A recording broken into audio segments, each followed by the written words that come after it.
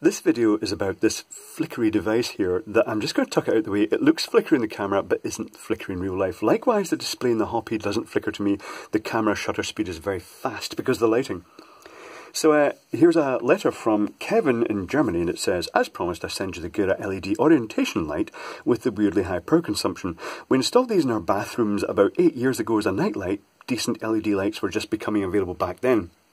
These lights are constructed to be fixed in a standard German wall socket, and according to the manufacturer's website, these draw 8.5 volt amps continuously. There is no built-in light sensor to switch them on or off. That is why we now took them out and replaced them with the much more efficient wall sockets with built-in light-activated LEDs, similar to what you have reviewed in your channel before. I'll come back to that bit because it's not necessarily what it looks like. I assume these are mostly used in public or municipal buildings at hospitals where they don't care so much about power consumption. Maybe you can reverse engineer it and figure out why it is so inefficient. We will take it to bits and we will investigate.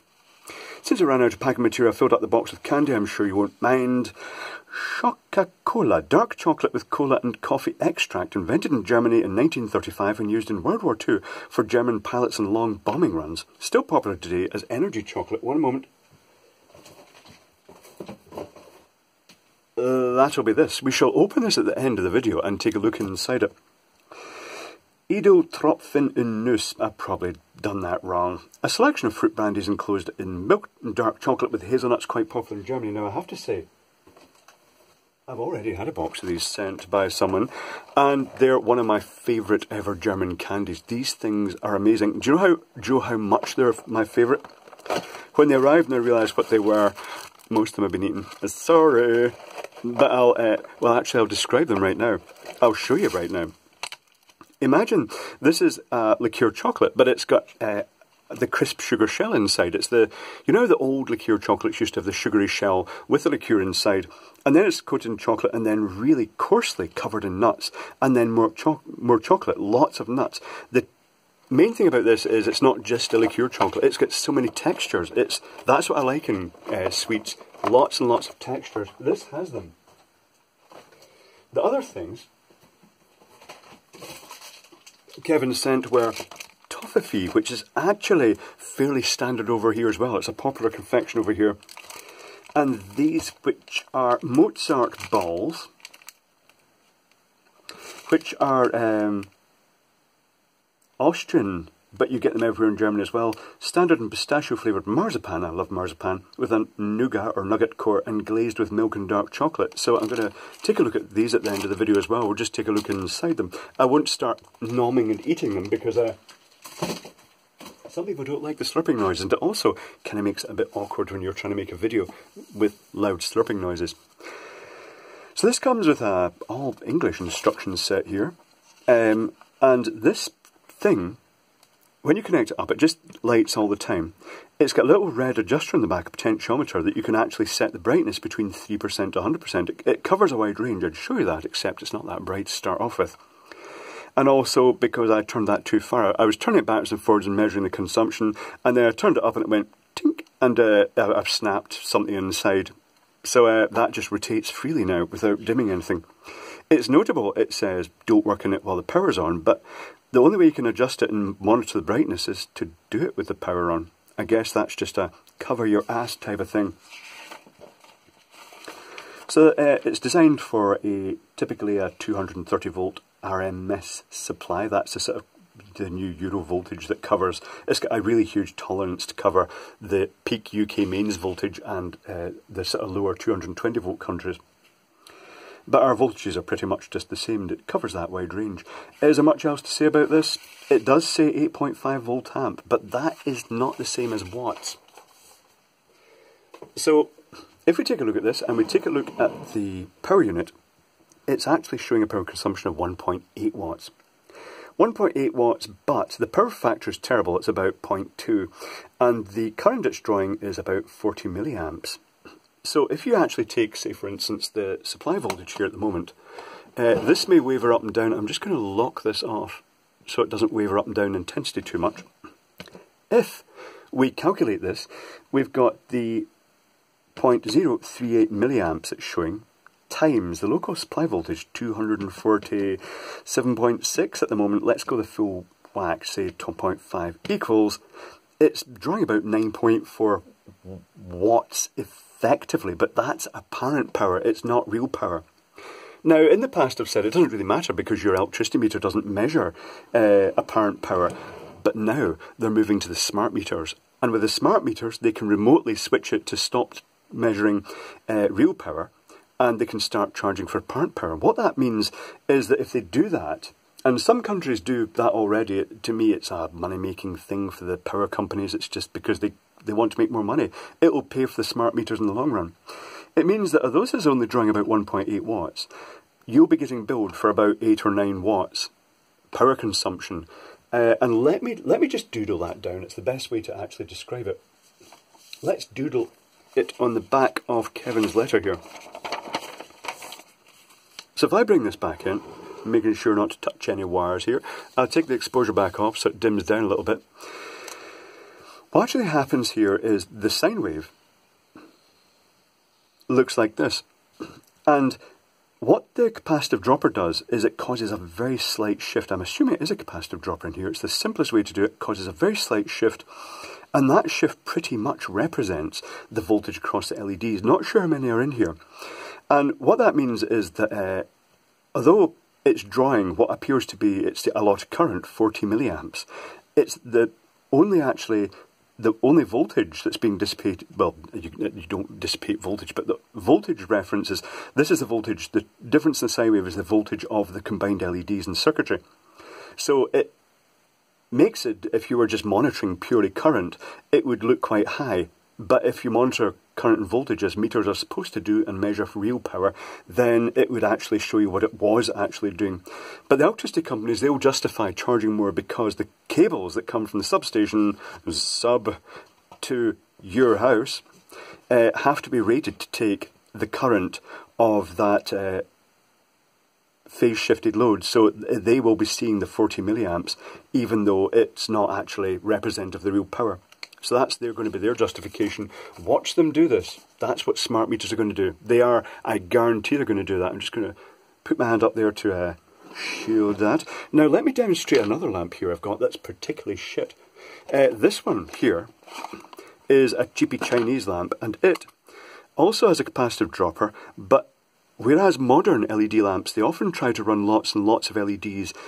They have several LEDs in each LED package, but this one they've used 8 ordinary LEDs and they're running them at quite high current. Watch what happens when I'm going to take these wires out here, gingerly, and I'm going to get the pink socket. Where is my pink socket for the lamp? There it is. So let's take a look at this lamp. And this lamp, it's not super bright. It puts out a decent amount of light, but it's drawing 92 milliamps. The power factor is 0.1, which is terrible, and it's only putting out, effectively, it's saying it's 2.5 watts of power. But what you're going to get charged once they switch to the apparent power readings and the smart meters, you're going to get charged 0.092 times 247 0.5 volts equals, you're going to get charged the equivalent of a 22 watt lamp, 22 or 23 watt, which this isn't actually putting out as much light as an actual 23 watt tungsten lamp would have done. And that's just down to the really bad power factor. Yeah, that'll be interesting. I think if the power companies switch to that, there's going to be a shitstorm. I guarantee it. So let's open this unit up now. And I shall just tuck this away, because this one, think of it, that was about, effectively, it was apparently drawing 10 times the power that it was actually rated. So, let's get the meter out of the way, let's open this up and see what I did inside. Spudger. I think this is just clipped together. I don't see any screws, unless there's a screw under there. No, no screws.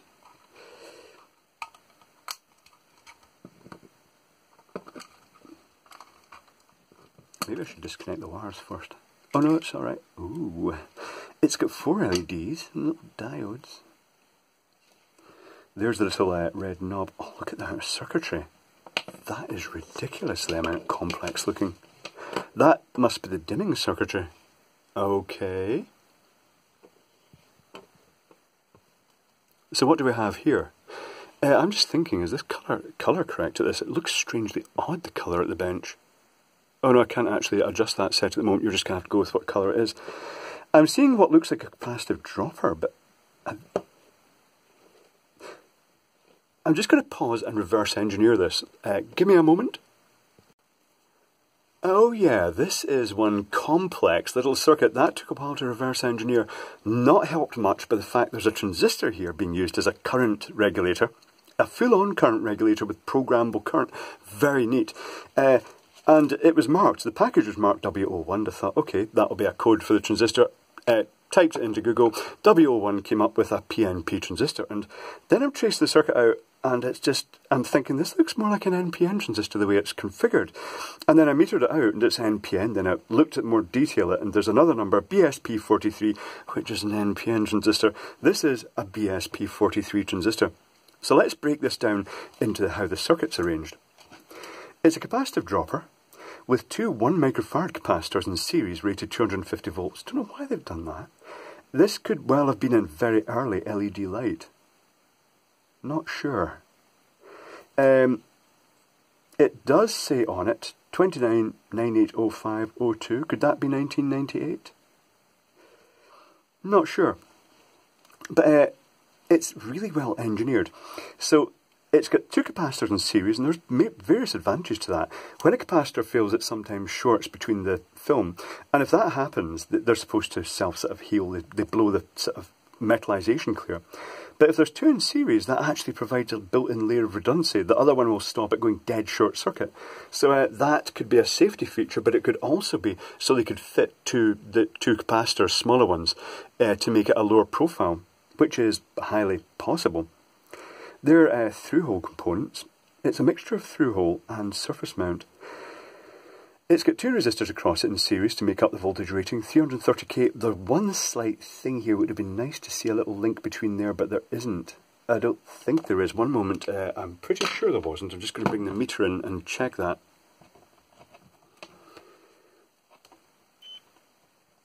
Is there, so that's it. That connection to there. No, there's not a link between them. Okay, because that would have balanced the voltage across capacitor, but having said that, it's not really an issue anyway. Particularly with the polarity reversing all the time. It's more common with the electrolytics. Then there's a 560 ohm, a generously rated, stood off the circuit board, 560 ohm inrush limiting resistor, and then a little bridge rectifier there to convert that to DC. On the other side, there's a resistor with a value of 100k, a smoothing capacitor, this surface mount capacitor here, 100 megafarad, 35 volt, and then these two diodes here are two Zeners to spread the load, 10 volt and 10 volt in series to give a 20 volt supply rail. Quite complex. Really, really complex. Can't help feeling they could have done this a lot simpler, but it's not how they did it. Then we've got the LEDs themselves. Unusually, across every single LED is a diode. I don't know if that's a Zener or not. The only way I'm going to find out is to actually break one of these LEDs and see if it still continues to light, because I don't think it's for reverse polarity protection, because that's not really likely to happen. But it might be that because it was the early days of LEDs and they weren't that reliable, maybe if they went open circuit, a Zener across it, it could be, would shunt that out and it would keep the LED lit. The rest of the LEDs lit. There's a little decoupling capacitor down here, just for basically a little bit of smoothing, just stability. And then it gets really complex again. There's a current regulator based on a transistor with a resistor, 200 ohm resistor on its emitter. And what happens there is the higher the current goes, the higher the voltage the emitter rises to. And if you set a voltage on the base, then when the current reaches the level that it's the current through the resistor has caused the voltage above it, across it, to rise up to about the voltage that's being supplied to it plus about 0.6, the transistor will start turning off and it will go into a sort of linear region. It will act like a variable resistor. So simply by setting the voltage on the base, you can actually set how much current flows through this. And this is where it gets even more complex. There's a 20 volt supply from this the capacitive dropper, which is feeding one end of the LEDs, plus it's feeding one end of this circuit, which is a 5.6k resistor, feeding a Zener diode, which gives a roughly 5.5 volt output. Might be a 5 volt Zener, might be higher, but it gives roughly about 5.5. That would actually be, that would be a 5.5 volt Zener, wouldn't it? That then feeds this point here. I could have just linked them, and then it goes through the potentiometer on the front, on the back here, should I say, which when you adjust it, I think it's 10k. It's quite hard to measure because it's in the circuit, but I think it's 10k. But then it feeds the base via, well, with this 2.7k from a potential divider down to the 0 volt rail, that which I've marked the 0 volt rail with this block, this block, this block, and this block. They're all common. So when you turn the potentiometer, you're putting a variable voltage on the base of this transistor, which then acts as the current regulator. So that is quite complex and interesting. So let's cut one of those LEDs off now and see what happens. What this means is that the capacitor, let's just plug it into the hoppy as a convenient means of connection. I'm not immediately seeing my quick block down here. Quick test. Hold on, I can see it. That's better. Bring in the Cliff quick test. It's so much more convenient and a little bit safer because it doesn't involve poking into those open springy terminals. These are shrouded springy terminals. Not that it really matters because the circuit board is going to be live. So let's stuff the wires in like this. Plug it in. Cliff quick test lid closed. I'm mentioning the name again because people keep asking.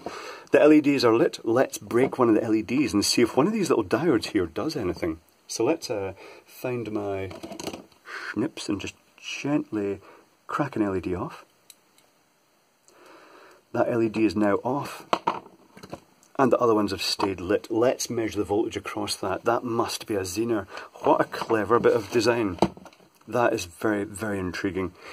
I'm going to set this to about 20 volts. I'm expecting probably a voltage of about 5 volts, maybe. Just being careful where I touch here. 4.2. Okay, so they've just basically chosen a little Zener across there that's a slightly higher voltage than the LED, the normal LED voltage, which is, under full load, about 2.6 volts. Okay, that's fine. That is clever. They were just not allowing for any problem. Also, in the instructions it said, because of the nature of LEDs, fairly new, colour tolerance may vary, you might even get different colours in the same thing, different colours between units. They were just covering every angle. So, on to Kevin's replacements. So, Kevin thought these were drawing quite a lot of power because they seem to have this volt amp rating of about 8 watts, 8 volt amp. And they do have a rating of 8 volt amp, but in reality they're only drawing about 2 watts behind the scenes. His new lights are probably not going to be that much better because they'll be passing out the current through the LEDs, and when the light sensor detects daylight, it will actually turn on a transistor that shunts them, so they'll actually probably continue drawing current. So the replacements aren't necessarily any better, but it doesn't really matter anyway, because if your meter is monitoring actual power, then you're not getting charged much for these anyway.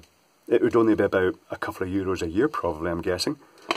So yes, that's quite interesting now.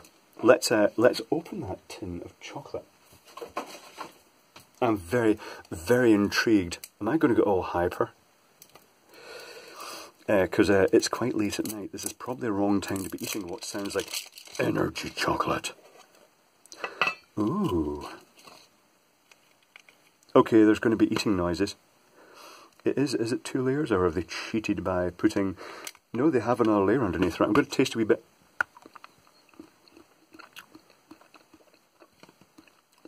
It tastes like dark and very coffee-ish chocolate. The strong flavours there are plain chocolate and coffee are the strong ones that are coming through.